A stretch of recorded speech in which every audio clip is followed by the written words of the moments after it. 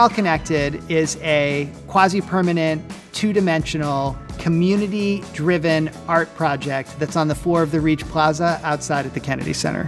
It is put up over the course of one day with members of 6 different sections of the DC, Maryland, Virginia community, each representing different color groups and dots, and then Mo will connect the lines together down on the artwork. There's things you script out and you plan for, and then there's these things that happen magically in the moment. The day was beyond my wildest expectations. It was amazing. It was great. It was improvisational. Just the kids started dancing around me and I realized it's so cool to see this piece of art that wasn't there when you showed up. It was just a flat piece of stone. And then suddenly there's a piece of art there. Of course you're gonna dance on it. There was so much collaboration going on just in the beginning trying to set this up. And we really didn't know, like, was the tape gonna stick, but what was gonna happen? All of that stuff was totally new. And then the groups came and they were so nice and they were so cool and everybody looked so cool in their t-shirts. And they ran to put the dots down. Swapna and Ari, first dot of We Are All Connected. All right. Give them a big hand. It was just madness, but such a good-hearted madness, such a kind madness. And I really think that people who didn't know each other, who didn't live in the same neighborhoods, got together and they celebrated on their own terms and connected. I know, it was just incredible to be invited today. We were really excited to be with 2 of our greatest storytellers, Mo Willems and Jacqueline Woodson. And I think the world needs reminding of our connectivity. It was a great reminder of that. We had a wonderful time. We laid down a red dot and we're super excited to see it all get connected. This has been quite the experience, full of hope in a troubled world. I love the way that it connects art and justice and food. All of that is a part of the overall health of our communities. Ideas, they grow and they peck at you, much like the pigeon did.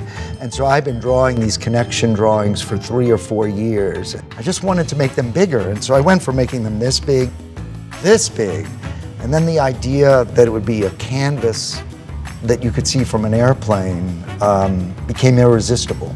This has been like a Helen Frankenthaler painting.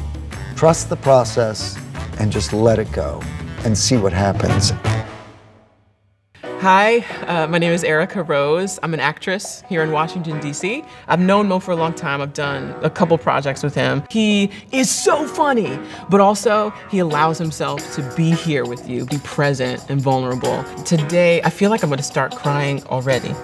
It was just so moving. We're outside with hundreds of people, nobody knows anybody, and somehow what Mo created the space for people to be able to share vulnerably with people they don't even know. And they are passionate about and engaged in art. Like all of a sudden we're doing this like second line dance, you know, through the REACH Plaza, and it was so joyous. One child said that she watched Mo's videos and drew, and that he was her art teacher. What I wanted to say to her was, me too, you know? There are lots of ways to heal oneself, and I think for me, the thing that I've just been so grateful to learn from Mo is that the arts are healing. My name's Caitlin Burke, and I've been a project lead on all things Mo Casey. There are 120 dots, so there were 240 people who were involved in this process today. There's a lot of people. It went so smoothly, super seamless, and it was a really, really exciting day. I think the highlight for me was seeing everyone run around and dance with Mo after everything was finished. It just felt so special to feel the culmination of the day. Just so much work went into it, so it was just really exciting to see. At the Moonshot Studio today, we're hosting an activity based on connection. We are inviting everyone that's here today to stop by and tell us how they feel connected. We're asking people to write it down in a sticky piece of paper, and then they come into the Moonshot and they put it into the glass. So you are building this massive wall of responses in which people can kind of like sort of trace their response and then look to see if someone feels the same way about them. After all, we're a minuscule part that may be connected to somebody else. What have I learned in this project? I've learned everything.